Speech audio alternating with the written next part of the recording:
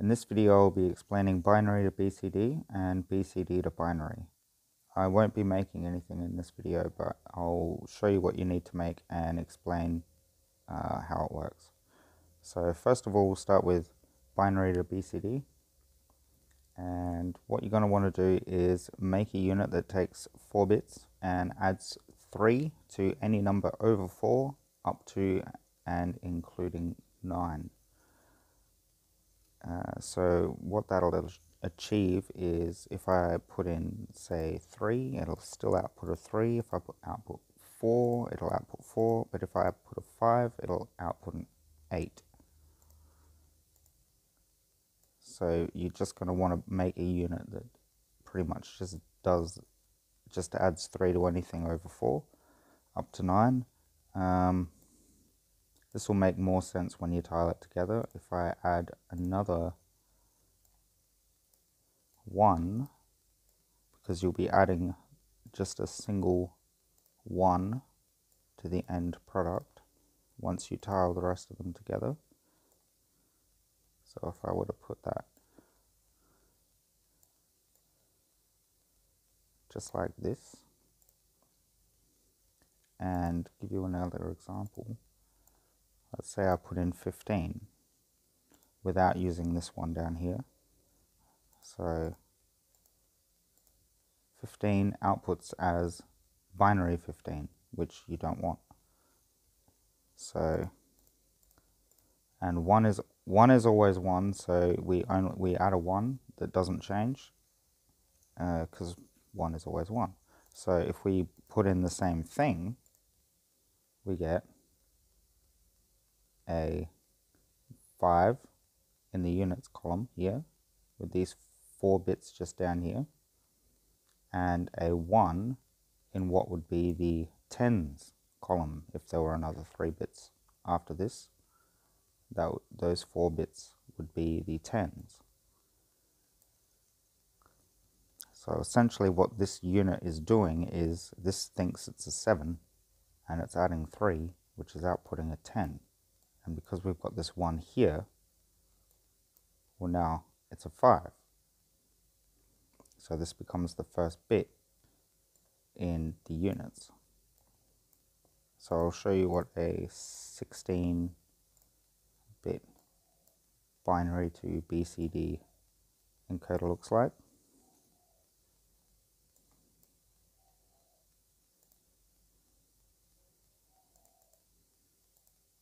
So this is a 16-bit binary to BCD encoder, and I'll just try and zoom out a bit more just to give you an idea of the layout.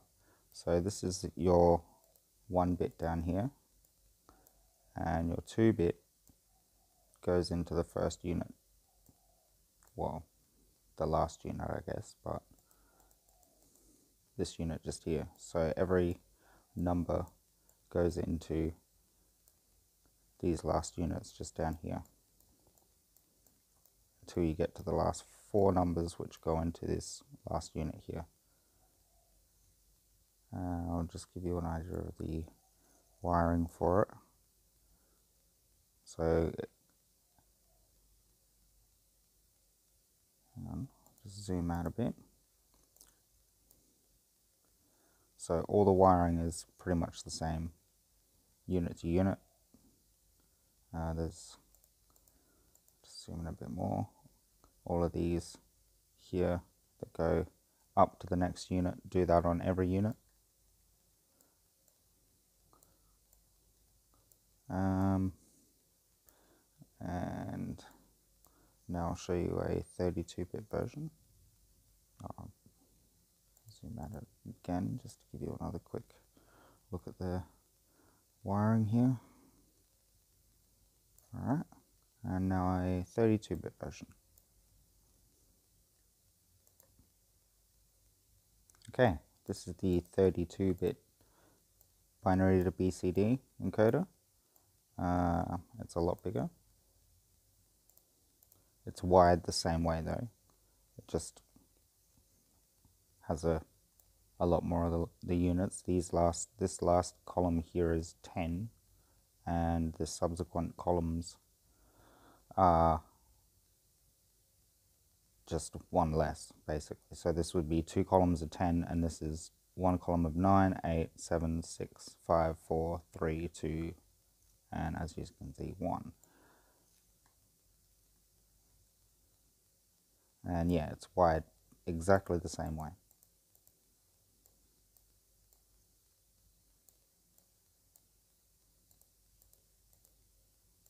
Try and give you a good overview.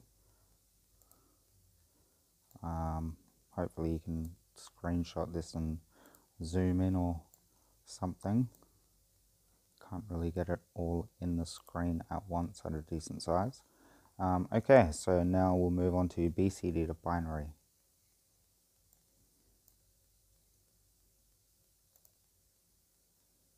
Okay, so for BCD to binary, what you're going to want to do is make a unit like this, which takes in a 4-bit binary number up to 15 and minuses 3. So anything from 8 to 15, you minus 3 from. And the same goes again, you'll add another 1 down the bottom here. So if I were to put in, say, 15, it'll give me 12. If I were to put in 9, it gives me 6. So basically just make a unit that will achieve that, and I'll show you how to make the BCD to binary encoder.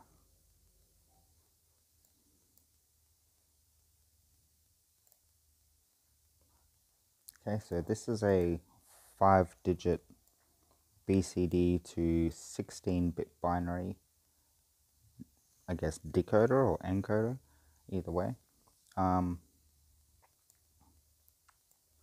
And it's pretty much just the same thing as binary to BCD, it's just backwards. It's just the same pattern, just backwards. And you wire everything pretty much just the opposite way, so the lights will be wired the way the buttons were for binary to BCD. And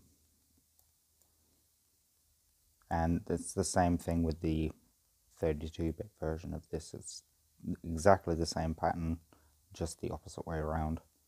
I should mention with these that it is basically just the same thing that you're doing with the other unit, where instead of adding 3, you're subtracting 3, but it's still treating it like normal binary instead of actually BCD, but it gives you the correct result.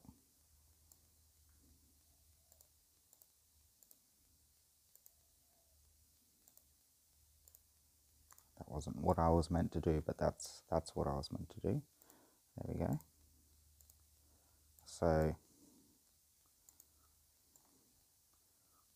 that would be 32. No, what would that be? 10. What am I talking about? 1, 2, 4, 8. That's 10. What am I talking about? 32. This would be 32. So that's 32. 1, 2, 4, 8, 16, 32.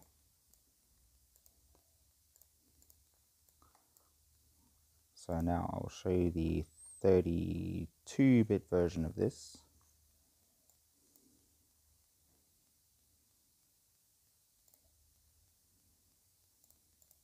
So this is the 32-bit version.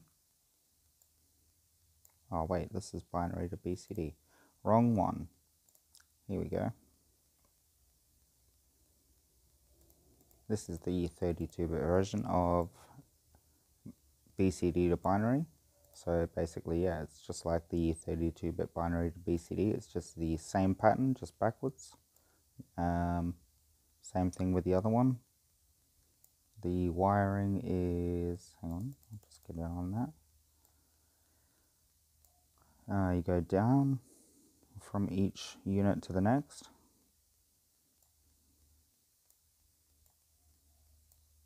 And you cross over to a couple up there. Whoa. That's not what I was trying to do. And okay.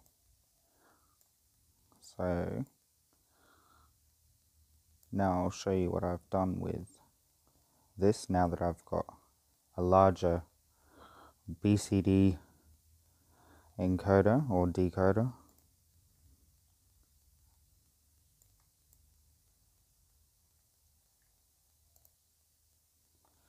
So now that I've learnt the proper method of BCD to binary, I thought I'd update the calculator a bit, and I've added a couple of extra functions and given the option for a larger answer. So what I've added is squaring and square root. So I'll just give a quick example of that. So let's go with 6, 5, 5, 3, 5.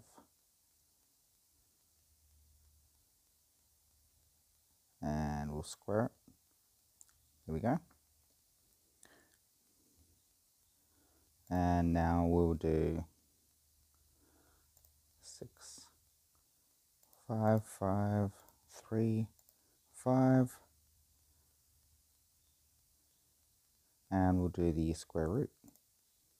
And there we go. It doesn't have any remainder for the square root, but that's the square root. And that's about it. Okay.